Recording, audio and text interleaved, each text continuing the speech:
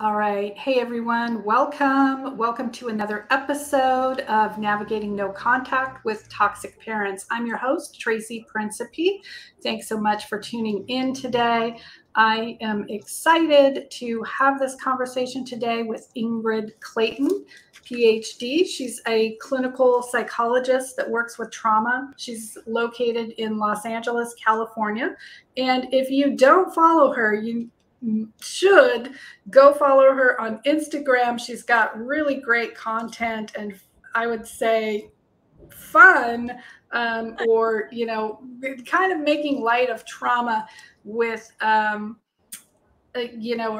having a little bit of humor in this trauma space with her reels and stories. They're just really, really creative. So definitely check her out. It's Ingrid Clayton, PhD, at Ingrid Clayton PhD on Instagram, and her website ingridclaytonphd.com.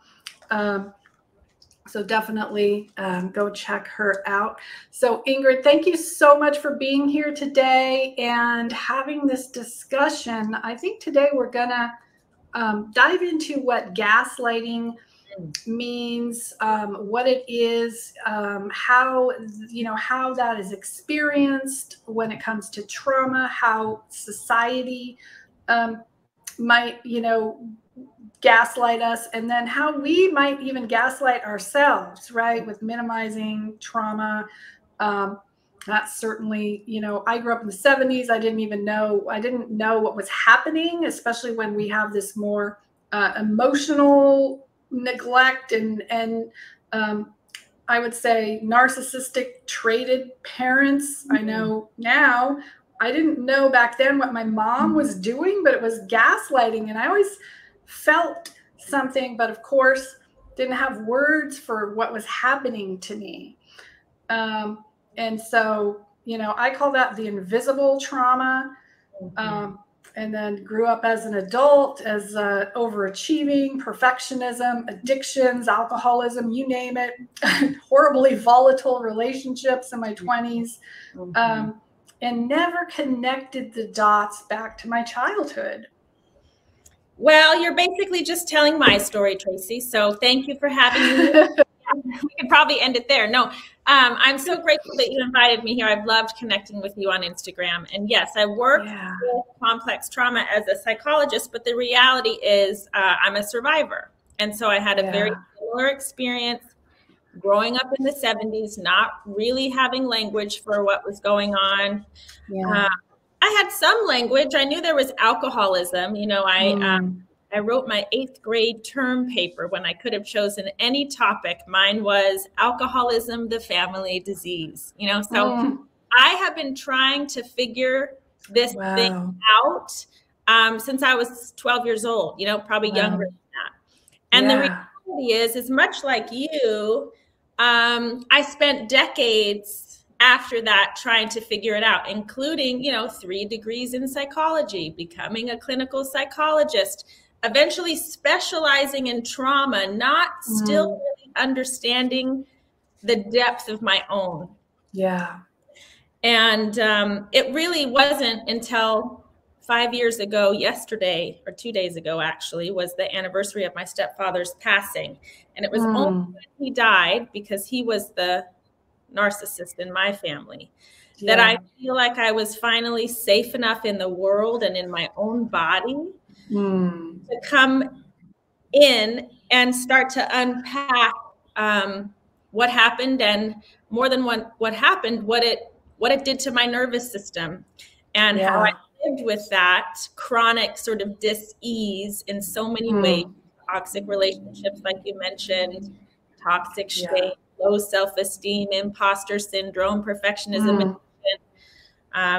I've been sober for 26 years. I thought, that was the thing, that was the thing. And it I don't drink and use drugs anymore. I'm so grateful.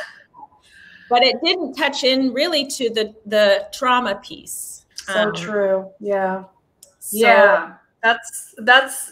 a really good point, because I think I was sober for 5 years at least before I ever even began to think about trauma. right? Yep. Yeah. Yeah. It was Well, a long time. There was no way I could have done it in the beginning. I would have never made it. I would have drank again. Yeah. For me too. I mean, I think these things unfolded the way they did sort of by design. But, you mentioned the gaslighting thing. And I feel like this hidden abuse, this emotional, psychological abuse piece, is one that I'm so glad we're finally giving it a little more attention, and your podcast and your platform is certainly doing that. Because, even though I was writing really academic papers in 8th grade, trying to figure this thing out, the reality is that the gaslighting, which is basically manipulation, psychological manipulation and minimization, designed to make someone question their reality. That's exactly it. Even though I knew that things were off and bad and wrong, I mean, I gave that voice to it. At the same time, when I was being gaslit and the rest of the family's being gaslit, and we're kind of going along as though this is our normal, what my nervous system interpreted was that, maybe it's not that bad. Maybe it's not that bad. In fact, around that time that I wrote that term paper, friends of mine told their parents what was going on in my house, and they called services. And I remember almost being excited. I was like, the social worker wants to talk to me, like someone's going to take this seriously. And I'll never forget, I could just weep when I think about it today. But I made this like secret outing after school to a friend's house to talk to this social worker. And all she kept saying was, is there physical abuse? Have you seen physical abuse? And I was like, well, there is some, I know, but I haven't really seen it. And it wasn't the primary thing. And what she said to me was, emotional abuse isn't reportable.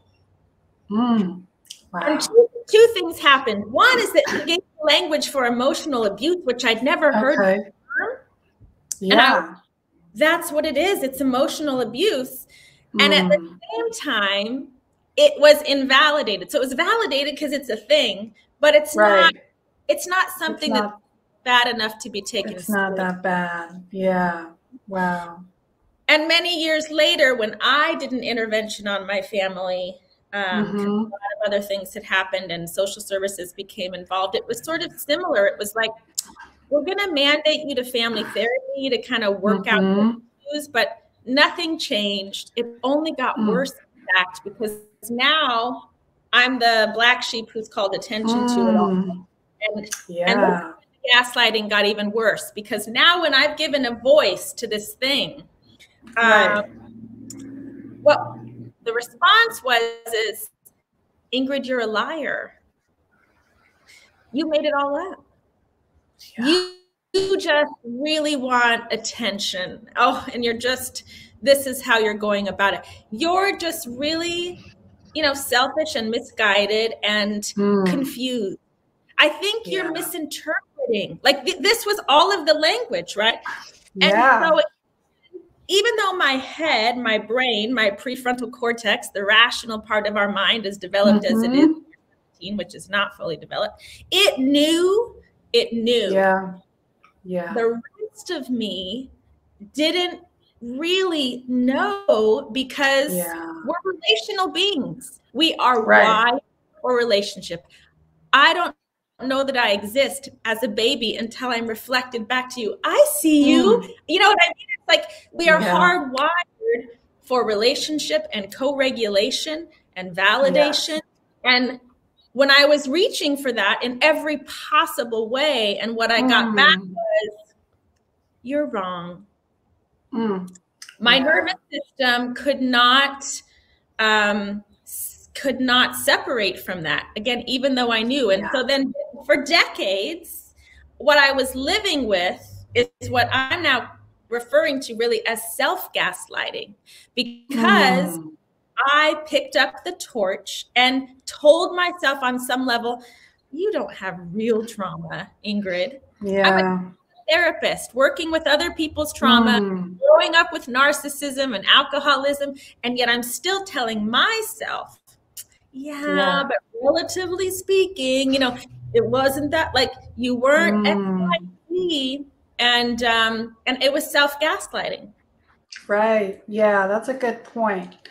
Um, yeah, the self gaslighting, and I hear that all the time from clients. Is, well, I wasn't physically abused, I wasn't sexually abused. You know, I had food, I went to school, I had a roof over my head, or my parents did the best they could, Mm, which may be true. sure. However, it doesn't mean that they didn't cause pain. So I hear those statements a lot from Yeah. people. Can you add a little more Well, context to those? I think what well, two things come to mind. You mentioned before we got on that something that Mhm. really impacted you was reading The Body Keeps the Score, which is Bessel van der Kolk's book Yeah. on trauma. And I think it was maybe 2004, early in my training. I was Hmm. in a really intimate training with Bessel van der Kolk, not knowing who he was at the time or really much about trauma. Mm. And I was working at a residential treatment center. And he started giving these case studies of patients that he had worked with. And he talked about this one woman, and he started telling my Mm. story. Wow. And he was talking about her as though she had PTSD. Mm. And I went into a total shame spiral in the room. It was like if I could have Wow. shrunk and disappeared and like melted away into nothing, that would have been my Yeah. preference, because the last thing I wanted to do in that clinical space where I'm trying to overcome my upbringing and like have it all figured out Right. and be a perfectionist and an overachiever is like, I have the story and the lived Mm. experience of the people that we're trying to help. Like it just Yeah. filled me with shame. It filled me with shame. Mm. And so I heard what he was saying, but I still couldn't admit it. Yeah. It wasn't cool until, you know, such a long time later. And here's what has helped me to finally break through that self-gaslighting. Yeah. This voice that says, you know, it wasn't that bad. In fact, that's the name of the memoir that I have coming out, is Maybe It Wasn't That Bad. You know, Oh, when I brilliant. finally looked at my symptoms, the symptoms, Yes. CPTSD, complex post-traumatic stress disorder, and I Yeah. met every single criteria, it's like there's Mm. no debating there. I Right. have flashbacks. I have avoidance. I have chronic toxic shame. I have anxiety. I have a history of really dysfunctional, you know, abusive relationships. I met every single marker. And so it's like, Yeah. well, then I had to really realize, so it's not about the story. It's not about the story of what happened. It's about how Hmm. my nervous system read it and how I've been Yeah. carrying it for all these years. So it kind of gets me out of the debate. It's Right. not a debate. That's right. Yeah. Yeah. Yeah. So true. And that, when that was true for me, is all of this. My mom was like this kind of covert, you know, she was very calm, cool, and collected. There was no, but it was icy, just this, not a whole lot of words, but a feeling that was terrifying for a child. Yeah. Um, and then I was the reactive. I've been very reactive from a young age. And then of course in high school I got into drugs and drinking and just a lot of anger and reactivity. And my mom would just well, just in this calm, cool, collected way, look at Yeah. you're the You're the crazy one problem. blowing up. Yeah. And there was my mom. And I thought, wow, maybe I am crazy, you know? Right. Yeah. Cause I'm the one that's doing all this stuff but then that was my nervous system and trying to soothe myself, because I had this very unloving, very cold mom that didn't have a lot of words and didn't have any reaction to what I was saying, just stood there, icy Right. cold, right?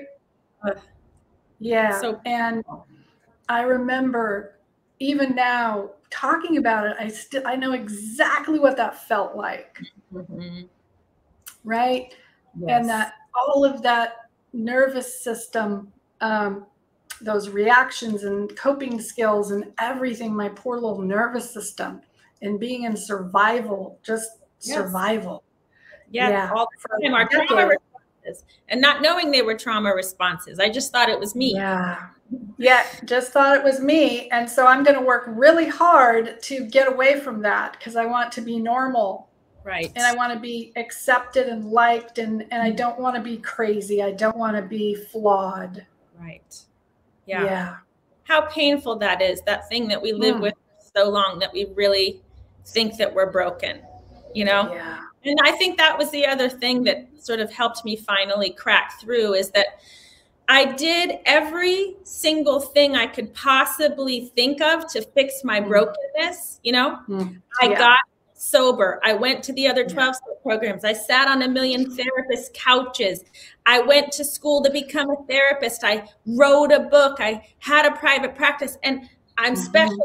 I did all of the things, and not one of them ever touched into or fixed that underlying feeling that I am broken. In fact, all it did was make me feel like even more of an imposter, because now I have to pretend to be this person in the world, when I know deep down that that I am not worthy and I don't have it figured out, and just how sad that is. That's what, you know, complex trauma survivors, that's what we all relate to, is that feeling of just being so fundamentally broken. Not knowing that we're just living in survival, that we're living in these trauma responses that are not who we are, and that it's possible to have freedom from that. Yeah. And in that, you know, those responses of minimization is also a trauma response, right? Because it has to be safe enough. We've got to create that safety of actually being able to feel the impact that this had on us. Well, and especially for children, you know, that idea that safety when you're a child is your caregiver, right? They're your world. And so a child doesn't think, oh, they're wrong. The people that are responsible for raising me and keeping me safe, they can't be wrong.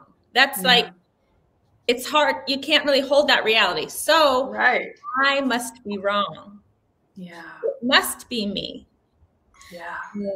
And we've just come by that so honestly, you know, and to understand that and go, God, it makes so much sense. And I really do think the thing for me too is that knowing the difference between how my brain, my intellectual capacity to understand something, never touched into or repaired what my body was experiencing. That these are two very separate, completely separate things, because it's not like I didn't know what happened. It's not like I couldn't talk about it, or that I hadn't talked about it. I had.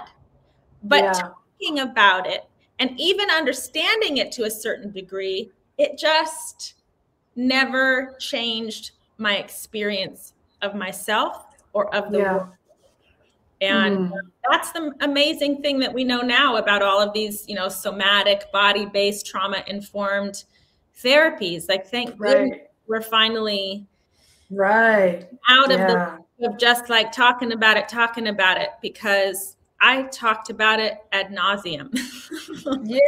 I remember going to therapy in my early 20s, you know, because my relationship was really, really bad and toxic. Nobody mentioned trauma. Nobody traced it back to my childhood, you know, and I just couldn't figure out why I was always in these situations and why life seemed so overwhelming. And I thought, I guess it's just me. I got, you know, like, other people don't seem to be having these problems. That's right. And I think what you're pointing to is that it isn't just about the trauma therapies in terms of how we work with people with trauma, but it's the understanding of trauma. So even if a therapist doesn't do trauma-informed therapies, that it lets now they're starting to at least understand what trauma is. And so they can spot it, because I had a similar experience. No one ever named trauma for me. I can't tell you how many therapists I saw. No one ever named trauma. No one ever again named anything like gaslighting or emotional abuse or sexual abuse or any of it, or narcissism. Nobody ever gave me that language, and I'm sad about that. I'm sad that I tried so hard, and I went that I thought were the experts, and it wasn't intentional, but in a way, it was an extension of the gaslighting, because spelling it all out, I'm like, here I am in another relationship with either an addict, a narcissist, or unavailable person, and I'm trying not to do it. Why am I not doing it? And no one could say, oh, that's repetition compulsion. That's reenactment of trauma. Let's go back and look at those roots and see like what that's because you were comfortable in the chaos. You learned how to adapt. And now, that's trauma bonding. That's when you're so hardwired to connect and feel like abuse is even love, where 1 minute you're elevated and it's like, oh my gosh, they see me, they love me, I've arrived. And then, they pull out the floor underneath you and you don't understand what happened. Like, I thought that was good sexual chemistry. Yeah. Oh, yes. And that's right. No one could ever give me that language. And so that's part of why I'm doing what I'm doing on Instagram, and you talked about it being funny and making light of it. And I do really try to, because this recovery work is the hardest, bravest, courageous, most difficult, like teasing apart work I think that there is. And it's hard. It's hard for me even to open a book about trauma and not be triggered by it and feel like, oh gosh, flooded, I cannot read this. So I'm trying to sort of, in an entertaining, sort of amusing way, point to some of these things that no one ever said to me that I wish that I would have heard, in my 20s and in my 30s and even in my early 40s. It's like, come on, I hope people don't have to go through what you and I went through, where you suddenly wake up, middle age, and you're like, what? Like, this has been going on the whole time? Like, I know. Yeah. So going back to earlier, you said something really profound, is that safety is your caregiver, right? They're supposed to be whoever, assuming, your caregiver is that point of reference for safety. And most of us didn't have safe caregivers for various reasons. They weren't regulated, and maybe they had addiction issues or mental health issues or whatever, assuming they have their own unresolved trauma just getting passed down. And then, so as adults, and this is what I see with people that are really struggling with going no contact, or, I always say, try no contact and give your nervous system a break, because, give your nervous system a rest. Because they do get in these where the going back to the parent, and then the parent is, you're crazy, and then they start again as an adult believing, I'm crazy, I must be crazy. Or the parent shows some sign of, or the parent will come and love bomb, and almost the dynamic is similar to the relationships, again, that familiarity that we find ourselves in, right? So that struggle is real. It is so hard to break out of that. Especially when the parent is gaslighting and then pulling back, pulling people back in, whether that's with, whatever they're doing. A lot of back and forth with that, and it's such a struggle. And it's such a cycle. It's such a cycle. You made me flash on a memory. I am divorced and remarried. I'm, thank goodness, in the healthiest relationship of my whole life. Total miracle. I've never doubted this is a healthy relationship. I've never felt less than. I mean, it's sort of, it is so opposite of everything I've experienced up to this point. I'm so grateful. But I was married before. And when you talked about giving your nervous system a break, I wasn't consciously doing that. But I remember when I was struggling so hard and I knew that things in my marriage were so bad. And I ended up just saying, you know what, I'm going to go to the desert by myself for a couple of days. And I didn't go thinking like, I'm going to figure it all out. I knew I just needed the space. And I didn't sit there and obsess about it or, you know, make pro and con lists, nothing. It was just the physical space. And I went to the pool where I was staying and I swam and I felt the sun on my face. And maybe I read a magazine. I mean, it was just very gentle. And I'll never forget, by the time I was driving back from the desert to Los Angeles, I knew that I was going to ask for a divorce.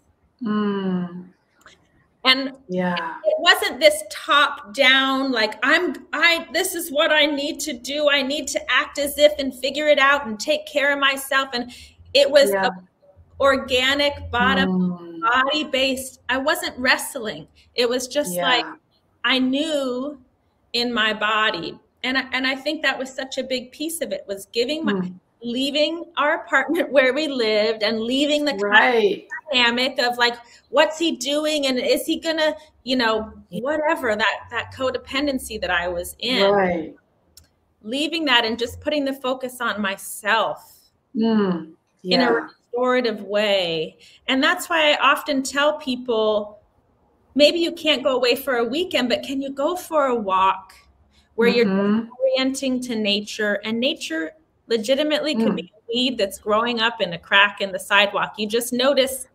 life. And you go into that and just notice how you feel in your body. Can you go out and feel the sun on your face? Can you take a shower at the perfect temperature and just notice what it feels like to have the water falling on your head? You know, sometimes you go, well, that's not going to fix my marriage. And I'm like, well, maybe not in that moment, but the cumulative effect of being present to ourselves in this way, where we're curious and we're mindful and we're creating safety to be in our skin, that this is where the answers are. Right. That's right. Yeah. And it's more of a piece of like discovery and like a returning to our fuller self than it is like ourselves into being another whole person, you know, like I need to go like fix myself and no, that's not it. It's like, no, I need to drop in. Yeah, that's right. Yeah. And that's another thing, you know, and I did that too, was getting into, I gotta be fixed. And, you know, the coaching and the personal development field is really into fixing what's wrong. You know, you're stuck and you need fixing and and that, you know, that can be, or bypassing, you know, just think positive. And missing and I fell into that for a long time too, until I realized, wait a minute, my nervous system is still doing all those things and none of that really helped a whole lot. Or if it did, it was very temporary. Well, my first book that came out over 10 years ago now was on spiritual bypassing. And the reason that I did my dissertation research on that was because I went to grad school and I heard the term, which is using your spiritual ideas or practices to avoid your feelings. And me being such a good girl in a 12-step program, you know, I was like, and being an addict and trying to override my nervous system, it was, I would do anything. So if you're telling me that if I stop drinking, but if I pray, I'm going to pray. You know, if you tell me that I got to meditate, I'm going to do it. And I'm going to do it as obsessively, as compulsively, with the same intention that it's going to help me rise above. Like, oh, if I do this, you mean I'm not going to. And what happened is I kept doing these things and realizing I brought myself to the yoga mat. I'm still me. I couldn't do enough to override who I really was. And it's been this like ongoing recognition of that, of like, there's no like finish line. There's no sort of, the degree didn't do it, the sobriety, the praying. It's like, I've tried it all. And at the end of the day, I'm still me. And so when you talk about how compelling it is when people sort of tout this idea that, like, you know, 10 steps to be the new you, or, you know, do these 3 things and you're going to be healed. And isn't healing just like, it makes me kind of crazy. And that's why too, even in my social media, I'm hoping to bring forth the real deal, which is that, yes, I'm doing this and I'm still a person, you know, yes, these are helpful and I don't do it all the time, you know, and nothing, I haven't met a single person on this earth who has reached a place of like, now I've figured it all out, you know, now I'm perfectly healed and surrendered. And it's like, well, okay, good for you, but you're either, quite frankly, lying. And to bring it back to gaslighting, it's like, stop implying there is this great fix. And that is a wonderful sales tool. It's not real. It's not real. Like, none of us have this all figured out. I'm forever a work in progress, you know? Absolutely. Yeah. And I still get triggered, right? It's not, somebody said to me the other day, oh, I don't get triggered. I healed that. I'm like, we're human, right? We still get triggered. Yes. There's no perfectionism, even though I try so hard to do it perfect still. And, you know, we were chatting before today that when you asked me initially to be on your podcast, I was like, but I'm not a good guest. Like, I never went no contact. I've never and you were like, yeah, but that's why it's called navigating. And I just love that permission in that space to be in a process with it, and also to go, you know what? I never went no contact because I didn't even understand all of this until my stepfather died.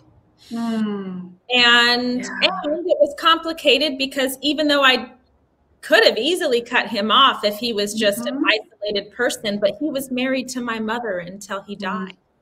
And I knew that she was under her own spell. I knew that she was getting the same gaslighting, only in a different way and in a marriage. And you know, like, I always knew that. And so I didn't want to cut her off. You know, I wanted my mom at my wedding and and even though that's still so complicated, I sort of love permission to be complicated. And absolutely. I don't want perpetuating the shame of like, oh, now I'm not doing my healing right. You know? And so many people in my community, you know, they beat themselves up. Oh, I broke contact because they gave me a sign and it looked like they changed and I fell for it. And then I got, you know, the same thing happened. Oh, you know, again. Right. And then I was so stupid for going back. And, you know, and they didn't change because I had this hope. I had this, you know, wishful thinking and fantasizing that they changed. And you go, oh, so you're still human and you have hope? Like, wow, I get it. Both of these things are true, right? This information about wanting to do it different, and also, being just a real person in the world and real relationships, that there's just so many nuances and it's so personal. And one really is. Path is their path, you know? Exactly. Everyone's is different. And that's the other, you know, tricky but kind of beautiful thing about trauma recovery, is that it's so personal, and what's helpful for one person might not be helpful for somebody else. They're like, oh, I did EMDR and I hated it. You know what I mean? And someone else, EMDR saved my life, you know? And that it's not wrong. It's like, it's just the willingness and the openness to check in with your own nervous system and see what does work. Because we'll know. We'll know if we check in. Like, oh yeah, that's helpful, or that resonates. I use that language a lot, you know? So really finding safety, or showing our nervous system what safety is, right? Because we can't just tell it, we've got to show it. We've got to, yeah, what safety is. And then I think even just with orienting and mindfulness, noticing, that alone shifts so much. Just not even getting into trauma, just shifting, and noticing that internal experience. And using the senses, at least for me, I find that helpful, that really the senses are the language of the nervous system. It's not like the thought process. It's like, what do I see right now? And is there something I want to like, that's pleasing to me, that I want to kind of land on for a moment? Or what do I hear? And when I'm deeply listening, even to the traffic that I hear down below, what am I experiencing in my body? Like, that is a massage for the nervous system for me. Absolutely. Yeah. And I can just feel it. And so we go, okay, using senses. And some people hate orienting vision. I have clients that are like, Ingrid, don't ask me to do that. And I'm like, oh, cool, but they maybe love touch. And they go, but when I move my hands together, or I feel the fabric of my clothing, something that feels really comforting, or they love a weighted blanket, it just sort of calms the nervous system. So I encourage people, just if you're remotely interested, if you want to color, if you want to listen to music, like pick some flowers and arrange them, and all of just wherever you feel curious and you want to try it. And as you're doing it, just see how your nervous system feels. And that will take you so much farther than trying to figure out, what should I do and how should I do it? Just go where it's warm, go where you're curious. That's right. Yeah. And listen to your body. Yeah. And then in that, developing that self-trust. Yes. And really understanding our nervous system and our survival responses, gives us that feeling of I'm okay, I'm safe, there's nothing wrong with me, I'm not broken, I'm not flawed. And then really seeing that our caregivers are most likely in their own trauma responses and reacting and drinking or whatever they're doing to cope, right? Yep. Yeah, and it didn't have anything to do with us. It didn't even start with us. That's right. It's nothing we can fix or change. Yeah, we can't fix or change it. That's a slippery slope, that we can get into trying to, I tried for decades to get my mom to notice me and love me or have some kind of response to me. And she never did. And then I went to achieve and do all these things, and I still never got a response from her. Yep. Or that's what I did in my subsequent relationships, was like I chose unavailable people, because that was the reenactment. They had to be unavailable or abusive. Totally unavailable. Because that was the pattern. But then the hope was always, but they're going to choose me. It's like the Beauty and the Beast thing, right? Yeah. They're going to love me. Beast, because I am fabulous enough. Like, finally recognize. I mean, I did it over and over. It's so painful. And then when it finally clicked, it was like, oh, you mean it's possible to be attracted even. And that took work to be even attracted to a healthy and available partner, and that attraction feels different. Yeah. It didn't have that like crazy chemical, like, woohoo, I'm all in. Right. Yeah. I used to say that was boring. Well, it felt so different. And so much so I really thought my husband and I were just meant to be friends.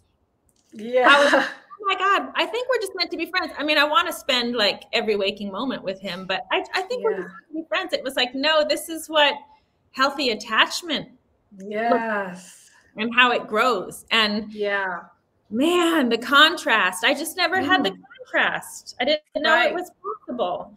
Yeah. Because and that can, that's where we can get into that sabotage those relationships too, because it doesn't feel just feels so unfamiliar. Completely. Yeah. And feeling safe enough to allow ourselves to let that in. Right. And experience it. And give it a little time, right? Because it's not the all or nothing light switch of the like, oh, this is familiar. This is the thing that's going to save me. You know, here's my shot again, you know, where I'm going to finally break this spell. Right. It just feels so different. And to go slow and give yourself some time to really see how that feels.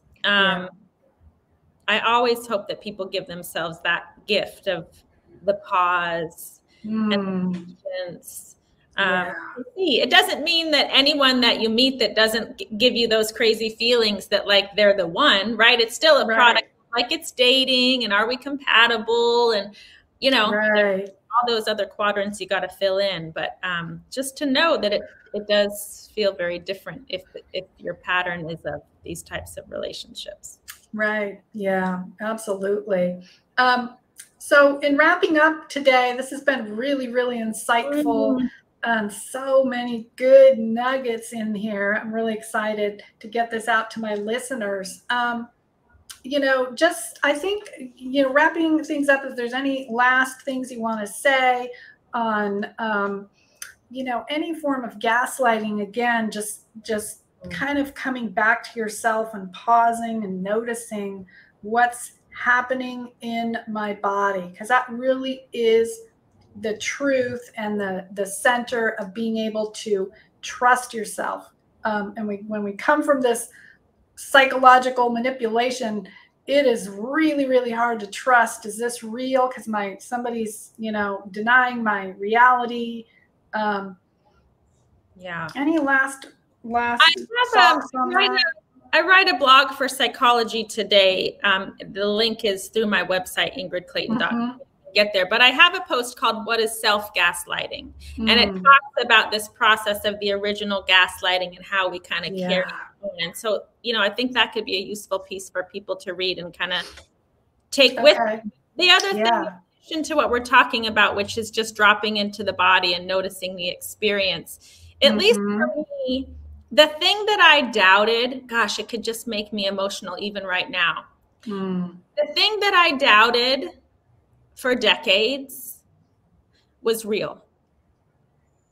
So if we find ourselves for decades wondering, is this trauma? Did that really happen? Was it that bad? That to me is an indicator that it was bad. Yes. Yeah. Yeah. Right. We can trust ourselves. And you mentioned this building of self-trust, which is also such a big part of recovery. It's like, I can trust myself. I knew what was going on. And there's a bigger piece there. It's too much to share. Yeah. I knew what was going on. I've always known. And then I covered it up and sort of went into my own version of denial and self-gaslighting and overcoming, and I don't really need to,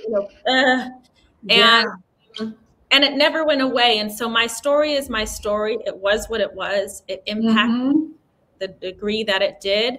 And no amount of like over intellectualizing or analyzing or whatever is going to change it. And so if you find yourself on that hamster wheel, that's probably a good indication that's what you experienced.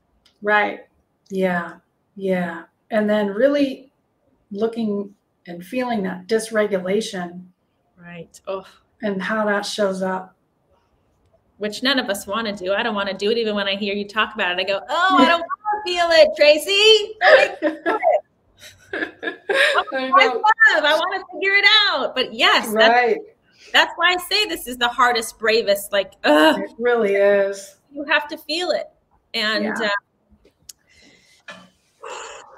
and to find support in feeling it. You know, there's so many brilliant, beautiful trauma therapists, coaches, resources, nervous system regulation tools.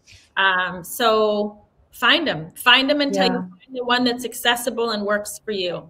Absolutely. Beautiful. Love that. Great, great closing. So we're going to end here. And again, thank you so much for coming on the podcast. I appreciate it. This has been a really great conversation. I can't wait to get this episode out. All right. We will end here. Thanks again. Thanks so much. Thank you.